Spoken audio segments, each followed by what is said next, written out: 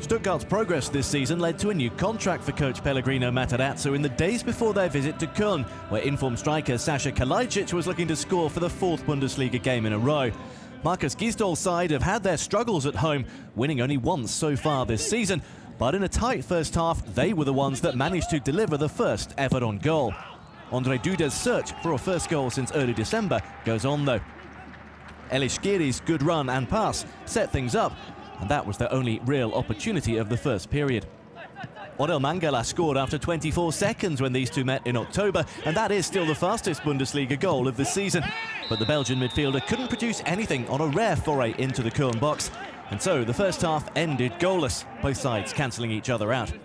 Whatever Matarazzo said to his players at the break, they started the second half much more brightly and made the crucial breakthrough after only 3 minutes when Kalajdzic struck again, glancing in Borna Sosa's free kick for his 10th Bundesliga goal of the season. 5 of those have come with his head, the highest total in the division. He's proving an excellent replacement for the injured Nicolas Gonzalez. This the second game in a row he and Sosa have linked up for a goal.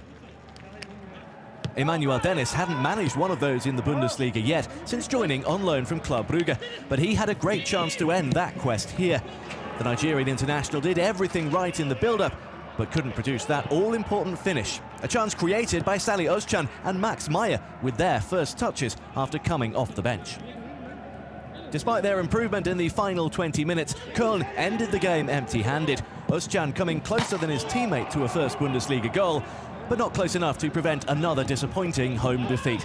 They're 7th this season, and they missed the opportunity to put more space between themselves and the bottom 3.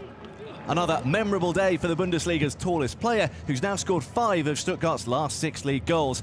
3 points to go with the new contract for Matarazzo.